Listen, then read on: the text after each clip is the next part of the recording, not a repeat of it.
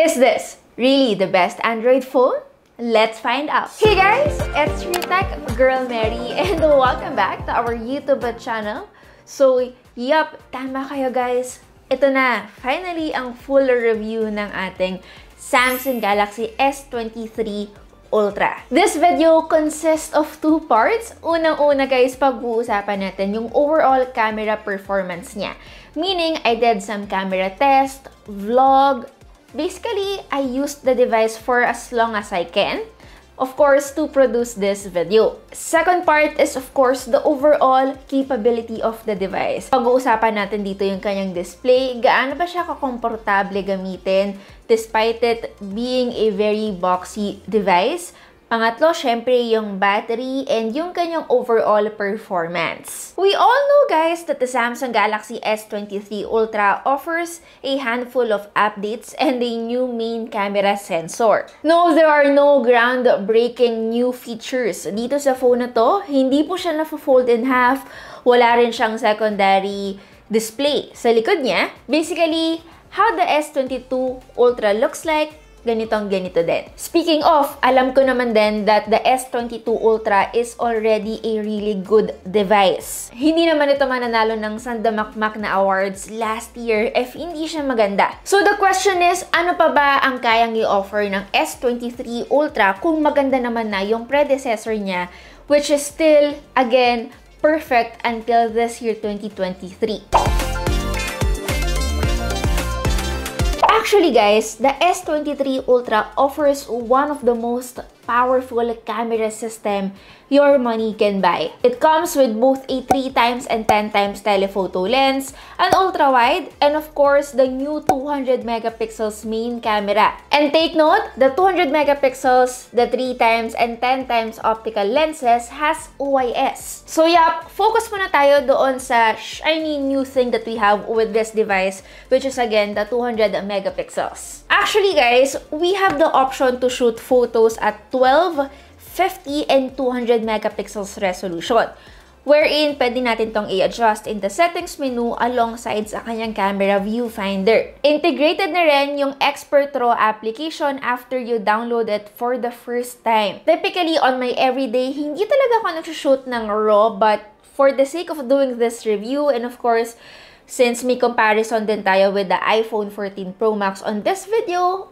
might as well use it. And since we are also talking about a flagship device, hindi lang naman talaga ito all about the megapixels but as well as the software. Honestly, sobrang helpful ng 200 megapixels main camera niya. You can get some very impressive results, lalong-lalo na if you want to reframe or crop your shots. If we were to compare it to the latest iPhone 14 Pro Max that also gets a camera boost in form of new 48 megapixels main camera, generally guys, mas realistic yung color and sharpness ng S23 Ultra compared to iPhone. There is really more details sa mga Samsung photos that we took. Sa totoo lang, there are so many reasons to prefer the output of either phone. Photos taken by the iPhone 14 Pro Max, less saturated talaga sila. Previously talaga guys, iPhones are unbeatable when it comes to portrait mode, or should we say yung perfectness ng kanyang subject to background separation. But with the Samsung Galaxy S23 Ultra,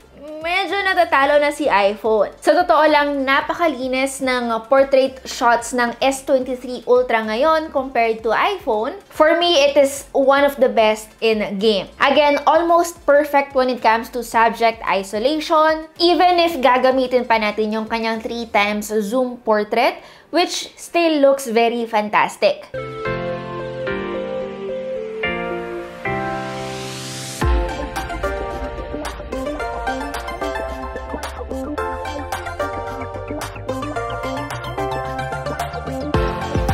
Anyway, I know naman that some photos taken by the S23 Ultra are a bit over-exaggerated, which may not be everyone's cup of tea.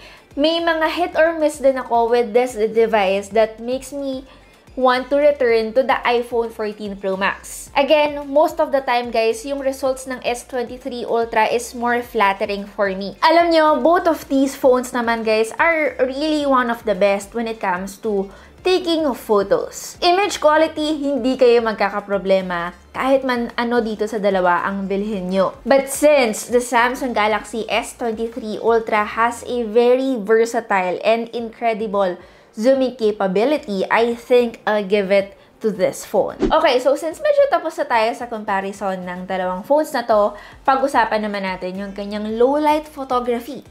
Alam naman natin lahat kung gaano kaganda or king, should we say, ang Samsung Galaxy S22 Ultra last year. In my testing guys, napakaganda ng S23 Ultra in terms of detail and color. Actually, ito rin yung pinagmamalaki ng Samsung doon sa kanilang launch last time, and they are calling it nightography. And comparing it to the iPhone 14 Pro Max, I think the S23 Ultra was able to focus it more and mas sharp din yung kanyang mga photos. During the Samsung event guys, hinighlight din ng brand yung bagong 12 megapixel selfie camera nitong S23 Ultra, na kung saan mas maganda yung separation ng subject to background, mas perfect na siya. And overall for me guys, selfies were sharp and colorful, but there are times that I prefer the selfies taken by the iPhone 14 Pro Max. But again, if you're the type of person looking for the combination of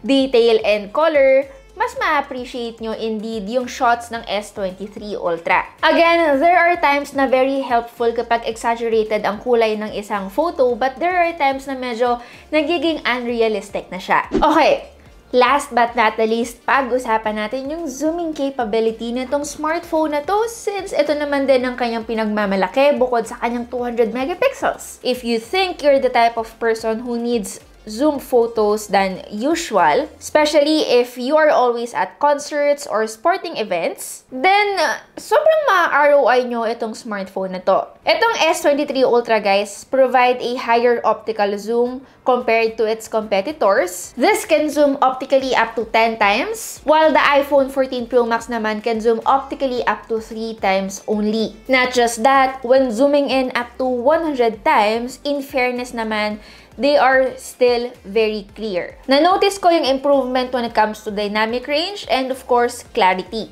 Okay, so when it comes to video recording for the Samsung Galaxy S23 Ultra, it is now capable to shoot at 8K 30 FPS na before ay hanggang 24 FPS lang. And mas nag-improve na rin ngayon yung field of view while shooting in 8K na dati ay medyo sobrang lapit talaga. Not like it's very noticeable and again, usable kasi nga hindi naman talaga lahat ay nagsushoot in 8K, including me.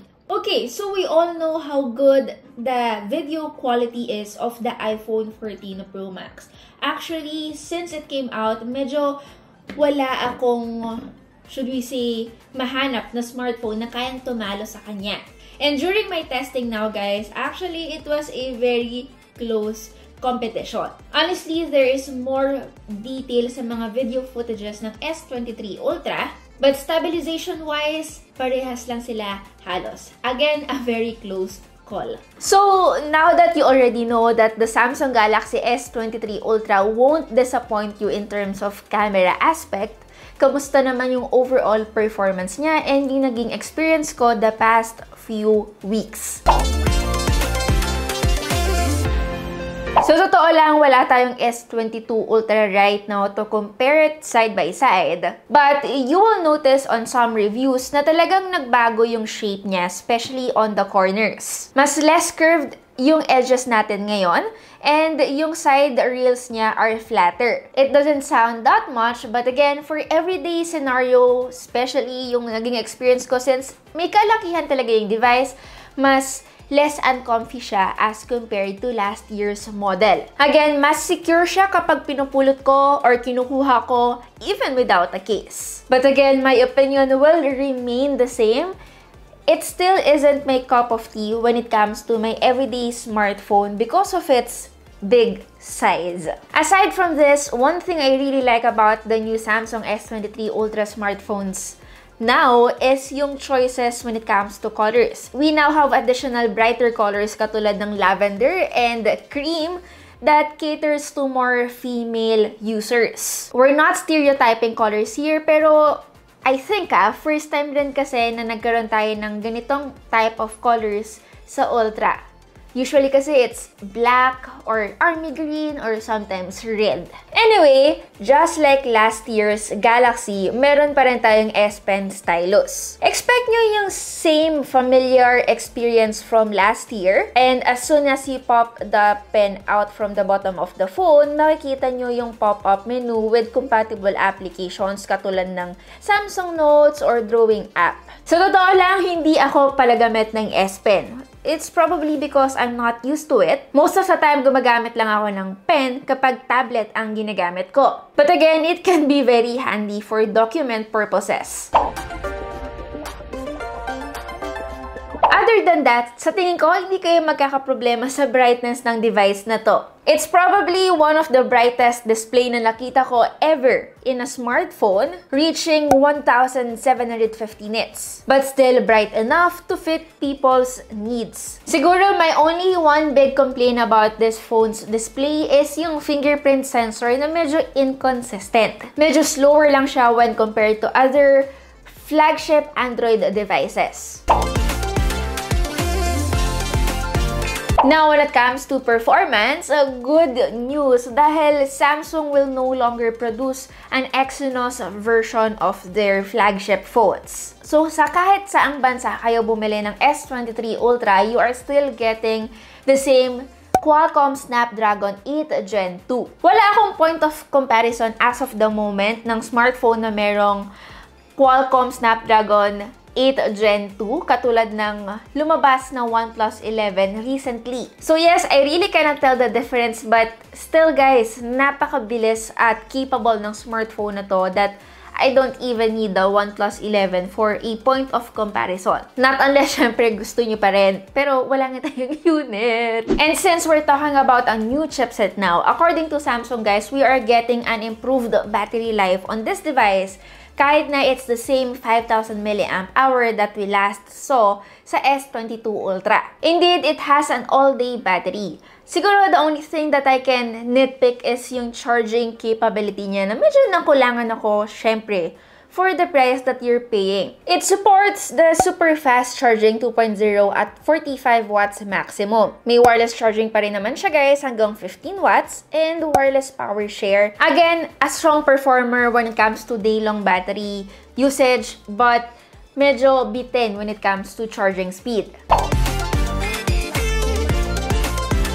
So the question is, should you buy it or skip it? Sa totoo lang guys, the name Ultra says it all. Ito yung tipo ng smartphone for those people na gusto ng over-the-top performance. Ultra magnification, a stylus, a really good-looking display, and again, an ultra overall performance. Sa totoo lang, not everyone or you might not need all those excess specifications for your everyday smartphone usage. And hindi ko naman mabiblame kayo for not wanting all of those. In my experience, it's a yes.